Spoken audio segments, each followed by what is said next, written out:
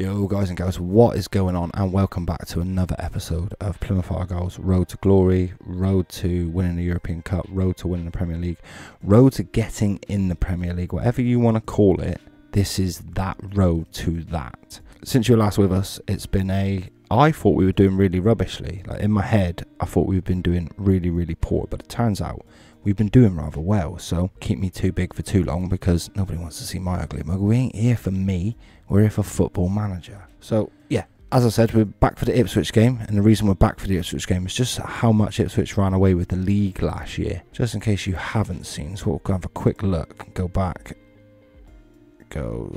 stages, and we will have a look last season. As you can see, Ipswich absolutely ran away. I had to finish with 103 points and they finished with 115 points. So I thought it'd be interesting to see where we've both come so far and how much further we are. Like, we're in 5th at the moment. Ipswich are down in 9th. So, you know, if they win, they could, you know, they match us on points and catch up to us. So it's super close between us and Ipswich at the moment. Hence the reason I thought it would be good to come back. So looking how we've done since we left you at the Southampton game in the Carabao Cup 4th round, which we snuck 1-0. We then went and drew 1-1 at home to Stoke, which I was disappointed with, but it was my own fault due to the fact that I think I made a few changes which weren't needed, and I ended up mucking up. We lost to Sheffield United, who at the time were top of the league and are currently still top of the league. So we lost to the league leaders, which isn't nothing to be too ashamed about, really. Beat Birmingham 2-1, beat QPR 4-1, both of those games were at home. Then we beat Huddersfield 2-0 away, went and scrumped the 1-0 win against Millwall away, not bad at all. Single goal from Manu.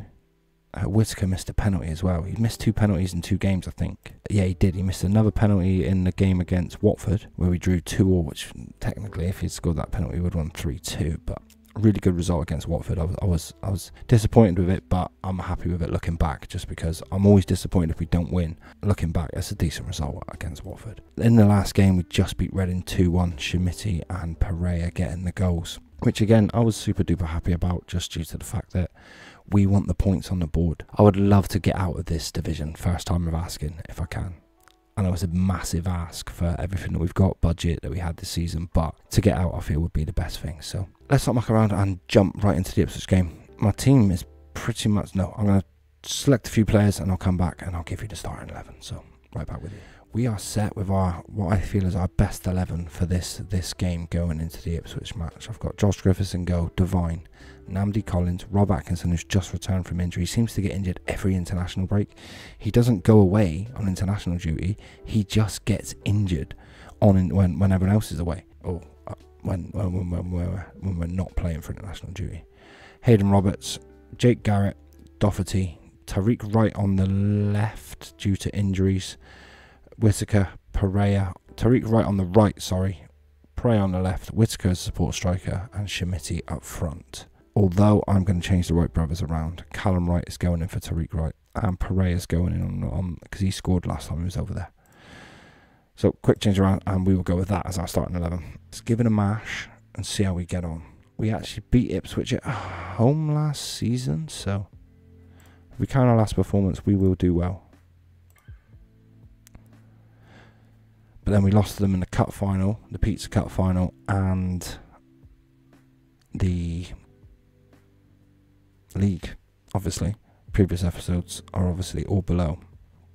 Go check them out, that would be fabulous. Doffy with the corner. Doesn't beat the first man, which isn't ideal. Roberts whips out to the left. He did come in as a centre-back, but I've trained him as a left-back, and he's done alright this season. Pereira into Shimitti, and that makes it 1-0. Yes. 10 minutes gone. Oh, the replay. Because I'm live streaming and I'm playing through, I've been skipping replays, so it just takes a long time. So, but yeah, sorry guys, I will make sure that we do all replays. Replays are essential. Devine, Pereira, Doherty, out to Roberts again. He's got a bit of space. He goes past his man and he's belting in, and Callum Wright pops up from somewhere. So Doherty, Hayden Roberts for, I'm going. I see the space. I'm gone. Doink. Oh yeah, had a shot, rebounded in, And Callum Wright tucks in the rebound to make it 2-0 to Plymouth inside of 12 or 15 minutes. Shimity with a nice header. Callum Roberts tried to send Shimity again, who tried to go into the space. Collins with a nice interception. Win it. Well won by Hayden Roberts. Callum Wright. Oh, give the ball away. Oh, but he does win it back. Pereira, Whittaker. Shimity's brought down. Right, change. I forgot to change the penalty takers. No, it's Whittaker again. Didn't even give me a chance to change it.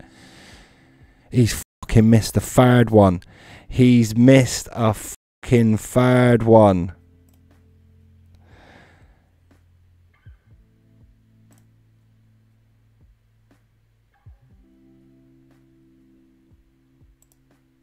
He cannot take penalties for shit. That's unbelievable. He's missed 3 penalties in a row. The ball to Shimity wasn't bad though. Pereira. He tried something but couldn't. There's an injury in the middle of the park. Oh, there's a long range strike. But one of the Ipswich players went down. Chaplin.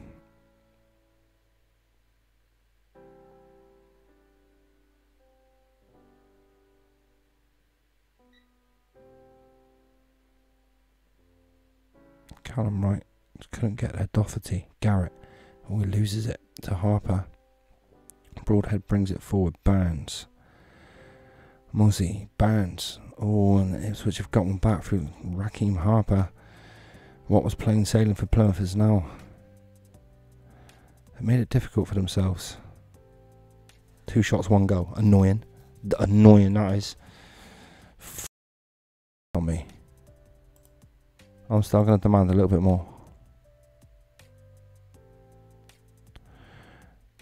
Hayden Roberts, oh, he burst into the box again. Devine. I think he's yet to get his first goal for the club, but the right back. Oh, I'm pretty sure he has scored actually. No, he's not.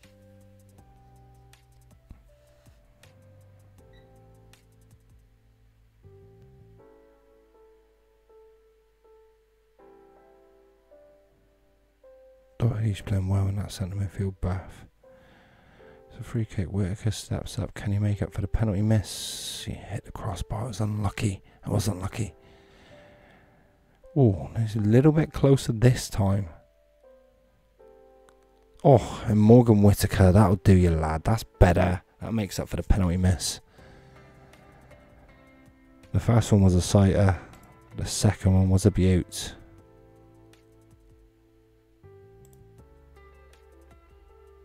So, half time, happy with the number of shots we've had. I always find that's a good one. I say this. So if we can just see it out now, boys. Let it play its course out. Devine. Pereira. That was a lovely challenge by there. Oh, stolen it. And the linesman's running away. And Shimity will take the goal to make it 4-1 to Plymouth Argyle.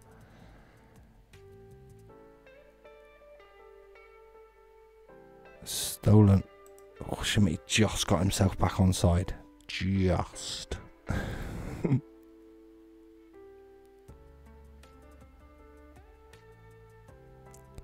But yeah, that will do a good job in seeing the game out. And hopefully put a bit of a nail in the coffin. He's back from an injury, so I don't want to exhaust him.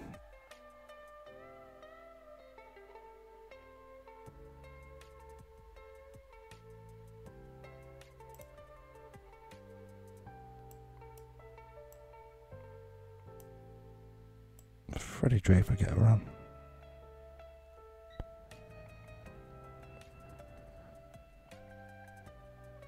Pereira's played really well, but he is on a yellow, so you know, let's rest him off, allow him to come through.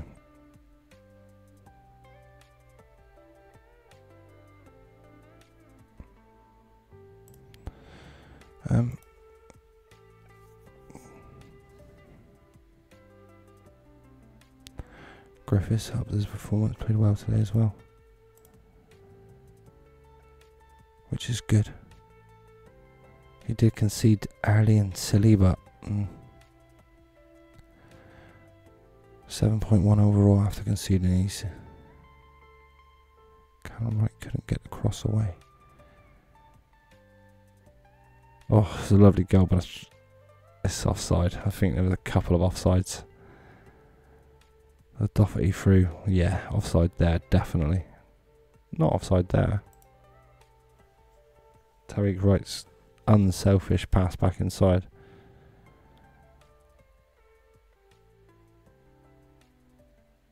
Goal and assist for Whittaker in the end. Enjoys that support striker role.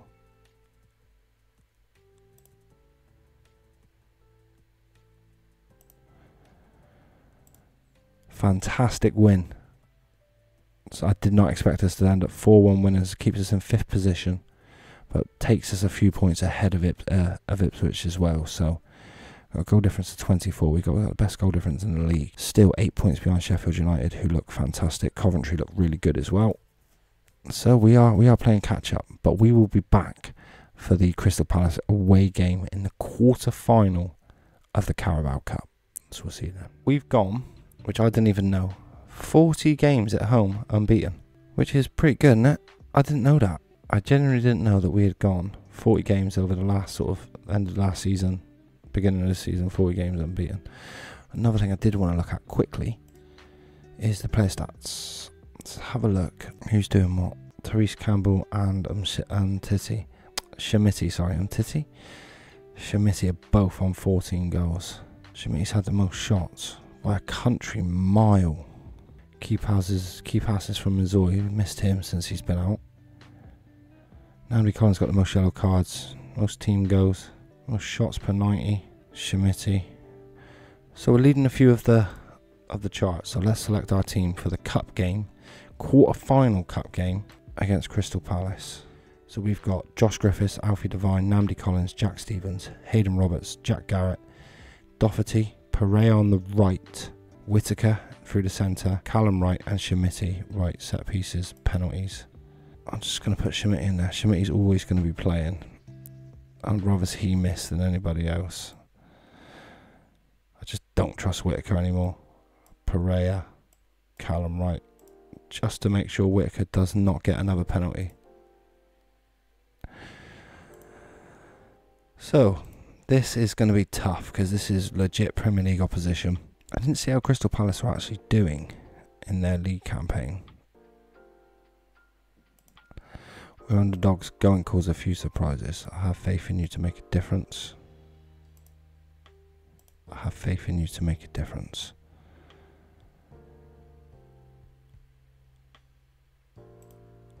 It's a good team. I am up against a really good team here.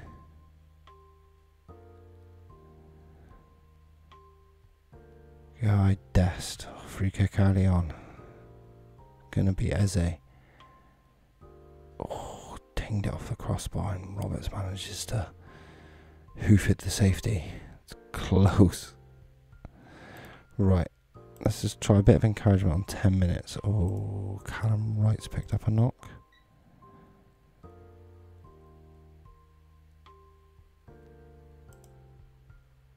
Oh, giving away a penalty.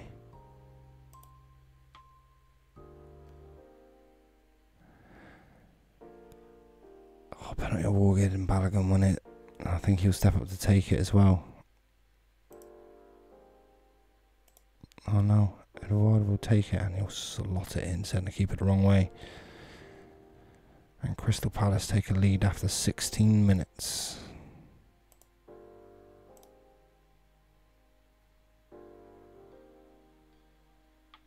Chamberlain, good save from Griffiths, it had to be. Tariq Wright for Pereira.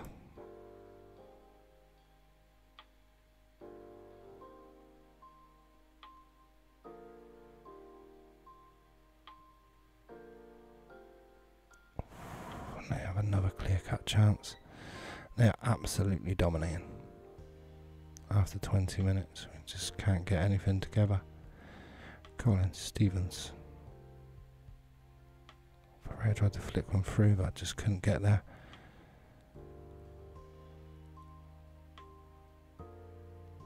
Johnson says it, win it. No, win it. Good save again from Griffiths, wow. He made himself look huge. Hayden Roberts can't really get rid. Chamberlain, who looks really nifty on this right hand side. Roberts, Guy. Johnston. Chamberlain again finds Sergio Dest, who carried on his run. Whips it across and Edward. Let's try a bit more encouragement. Duffy with a corner and just over. I think we'll flip this to positive.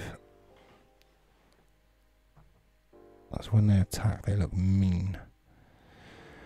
If we can go in 1-0 at half time, I can get the players there, maybe I can put a bit of juice in them. Roberts to Schmidt. We're not totally out of this. Stevens tries a clever ball over the top and Pereira just. Another highlight's worrying though. Especially when they've got it. Win it. Nope, they won it. Oh, nice work from Stevens as he steps in. Pereira finds Schmidt, who gets around the corner, but he gets around the keeper, but just couldn't flick it around the corner. Pereira just couldn't keep it in. 2 chances for Argyle right near the end of half time. And a corner. Go on, Schmidt. Nods it. I do apologise for that noise. Pump fist. Let's just go point finger. You're unlucky, you've done nothing wrong. And then go pump fist. Nope. You're not bad, have faith you can improve.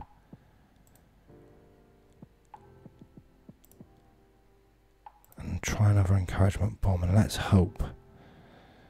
Neither of us are getting many on target. They've had 13-4, 7-1.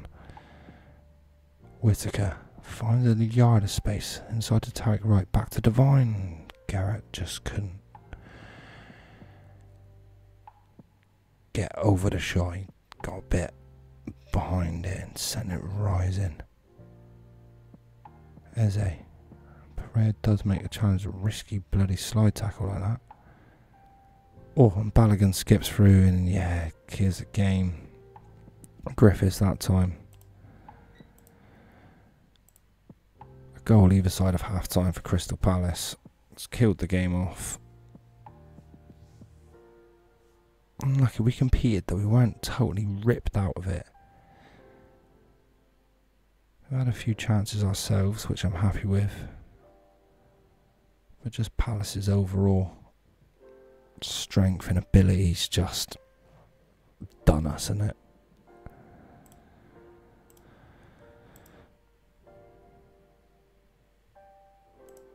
I don't want it to be an absolute dicking.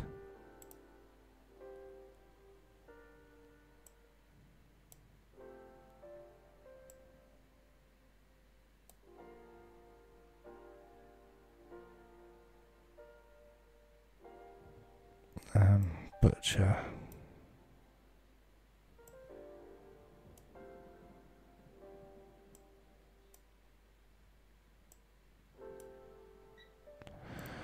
Cool. We'll let that be. I'll just sit back on my 5-3.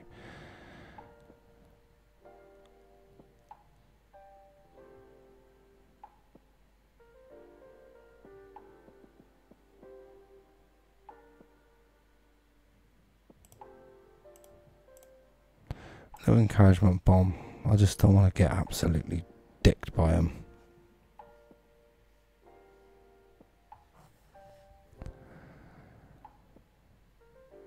I'm not too mad. We've definitely like kicked. Look, the change in this formation is unbelievable. I've created chances with my.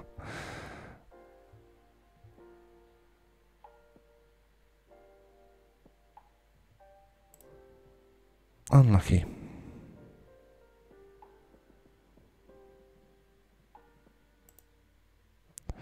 I'm gonna be a bit mad of them, but not too mad. So there we have it, guys. We 50% in this video, so that's not too terrible. Bit disappointed, bit deflated, but anyway, we are out of the Carabao Cup at the quarter-final stage, which I wasn't expecting to get to the quarter-final stage, so I'm relatively happy with that. We will look to be back, I think, for the third round of the FA Cup. Yeah, that 1, 2, 3, yeah, that moves us on 5 games. I'll be back for the third round of the FA Cup. We'll do that one. Actually, no, I won't. I'll be back for the Wolves game.